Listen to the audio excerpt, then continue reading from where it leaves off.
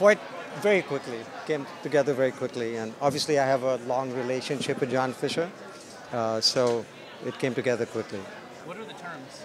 Are you going to be able to share any of the terms? Because I know the negotiations had to have been pretty intense to pull this together. Well, actually the negotiations were not that intense. John and I are friends, and so they will be here for 3 years, and then they have an option on another year.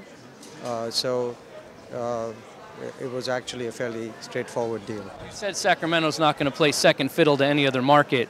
I already see the signage. I already see they're not putting Sacramento on the team name. What assurances do you have that Major League Baseball is going to possibly expand here or let you keep this team if Las Vegas doesn't go through? Yeah, so I've been in touch with the commissioner, and I've gotten to know him, Rob Manfred, and they will be creating a new team. They want it to be on the West Coast. They'd love for it to be in California. And I think this is a great showcase for us. We can prove that there's a market here. We can make the team successful. I think we're in pole position to get the new franchise. Pole position's nice, but is there any assurances at all, or is this just something he said he would be willing to entertain? I mean, is there any type of guarantees for this? Because in negotiating this, you're driving down the price in another market. You're taking a team here, so what is in it for you to do this? Yeah, no, there's no guarantee. You know, we have to show what we can do, and I have complete confidence that if we set our mind to something, this is an incredible city. We have the best fans in the world, and at the end of the day, the best fans in the world will make it happen. Vivek, what does a perfect world situation look like 3, 4, 5 years from now, from your standpoint? Well, I'd like to have Sacramento be one of the sports media technology centers in the world. This will be the city of the future, and it starts with sports and entertainment.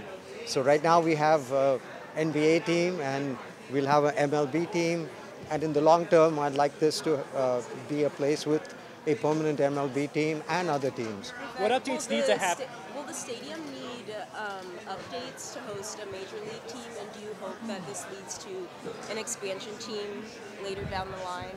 Yes, we are investing in making this a MLB level stadium, and yes, our hope is that this leads to a permanent MLB team.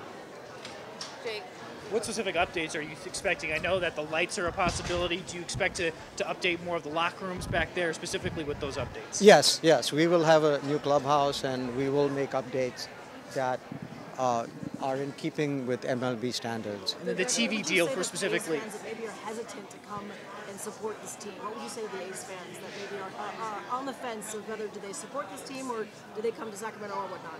What do you say to the fans? Well, you're going to see world-class baseball in the most intimate stadium in Major League Baseball. You're going to see an incredible city with a great ambiance. So, yes, please come. NBC's, the deal with NBC, is that taken care of already as well? Yes, the A's have negotiated the deal, so all of those loose ends have been tied up. What's the timeline for the updates that you mentioned? Well, we have to be ready before the season starts, and we'll work hard we have a culture of exceptionalism at the Kings, and we have a culture of exceptionalism over here. So whatever we do will be exceptional. When did this, from a timeline standpoint, first come on your radar? And kind of along the lines you were just asked a second ago, what would you say to those fans in Oakland that, that go there and might feel a little bit different about coming to Sacramento?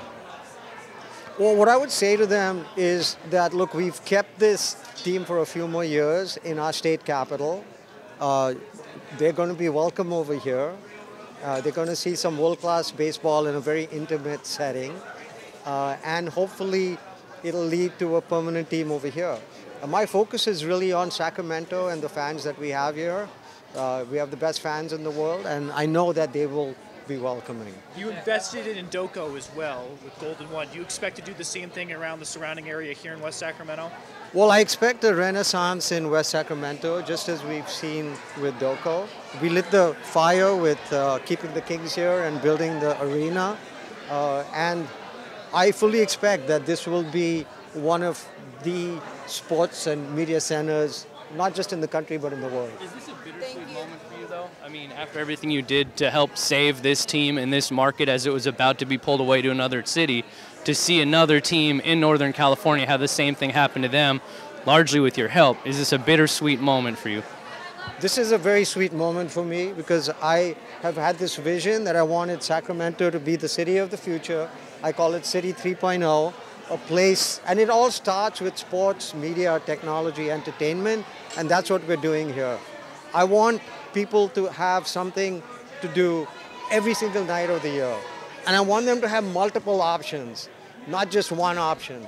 So now in the city of Sacramento, every single night you'll have options. You'll be able to go somewhere and see world-class sports, world-class entertainment.